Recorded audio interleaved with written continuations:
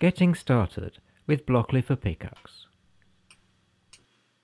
To start programming PICAXE chips with the Blockly system, you will need either the PICAXE Editor 6 software, which is for Windows only, or you can use the Blockly for PICAXE app, which is run within the Chrome web browser, or you can use the PICAXE Cloud version at www.picaxecloud.com. You will also need the AX27 cable and driver installed on your computer. You can download the software for free from the PICAXE website.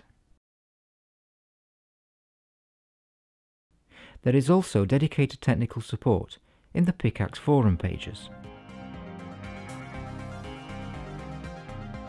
Connect power and the AX27 cable to your project board, and here we're using the AX130 with an 08M2 chip.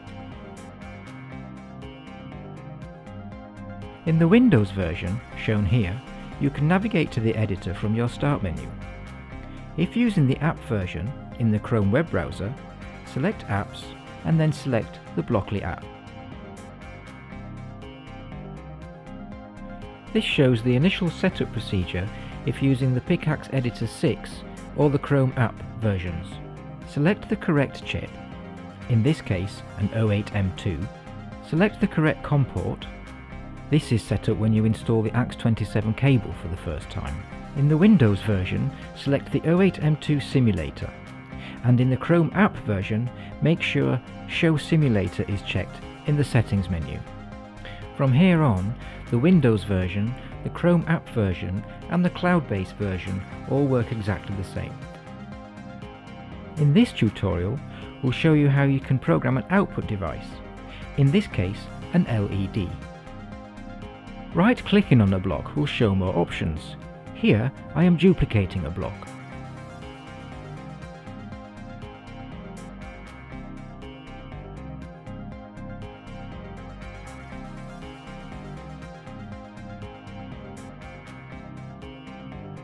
In the Windows version, select the Simulate tab so you can operate the Run and Stop buttons.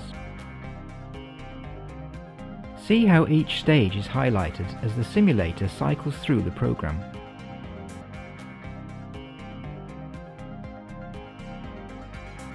In the Windows version, the Program button is found on the Home tab, and by pressing Program, your code will be uploaded to the chip on your project board. A status indicator is shown in the bottom right-hand corner.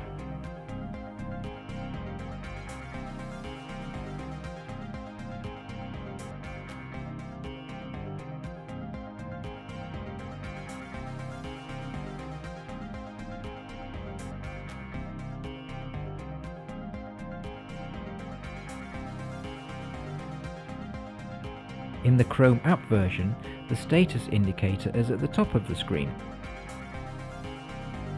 And remember, you can always get technical support and advice from the forum pages on www.picaxe.com.